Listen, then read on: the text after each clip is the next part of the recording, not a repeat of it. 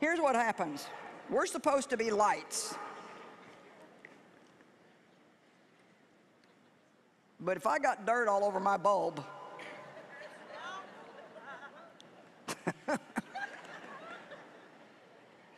now see, I got a light in me. I'm born again, but it's not helping anybody else because I'm all caked over with all this junk from the world that I hang out in all the time.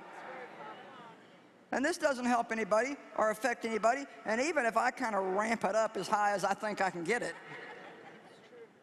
man, I'm not only going to church once a week now, I'm going twice a week, and I sing in the choir, and I'm an usher, a greeter at the door. Woo! Look at me. Christian, Christian. And I've got a bumper sticker and a pair of cross earrings and all of Joyce's books. So what?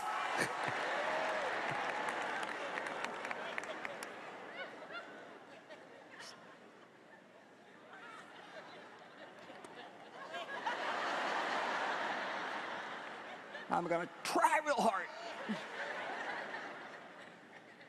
I'm going to try real hard.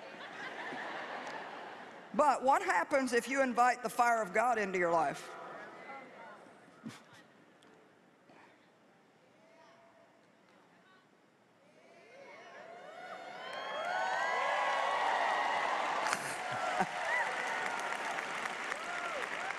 And you know, it starts out a little fire, a little more light.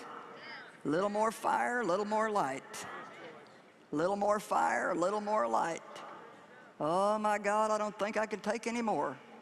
Little more light, fire, little more light. Little more fire, little more light. Little more fire, little more light.